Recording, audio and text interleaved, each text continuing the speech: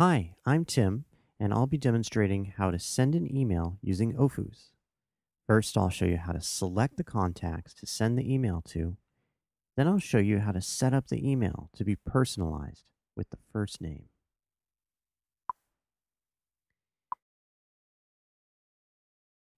You'll want to find the Contacts tab.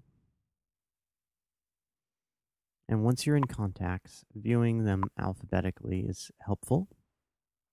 In this case, I'd like to send an email to these first three contacts.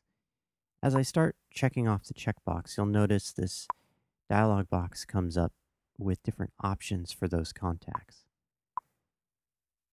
The one we're going to be doing today is send a message. So I'll click that link. And I've composed a message outside of Ofuz, so I'll start formatting my message now. Here's my subject line.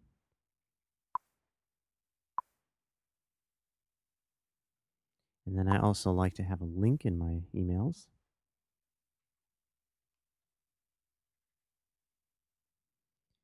So I'll select the type I'd like to make into a link.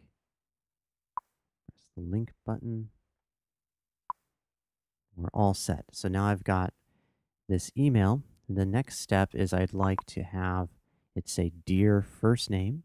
So come up into my merge field, select first name.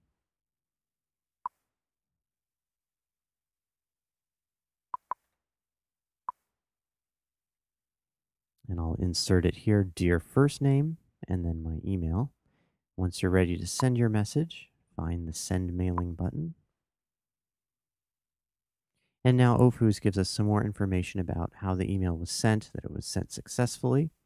Also asks if I'd like to save it as a template, which we won't do in this example. And then also it shows any contacts that have opted out.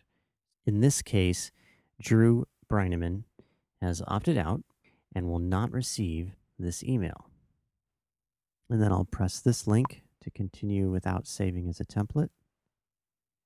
And what's nice about this is every time you send an email to a contact, the email is recorded in the notes section of that contact. So here I'll scroll down and we have a note saved for that contact showing the email.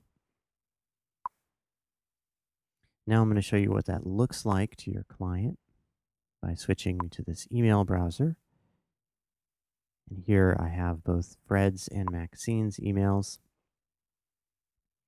And they look like just normal plain text emails with my link. And then at the bottom, it has some more Ofuz footer information saying who sent it and also giving your clients the option to opt out of emails with this simple link. And it's just that easy.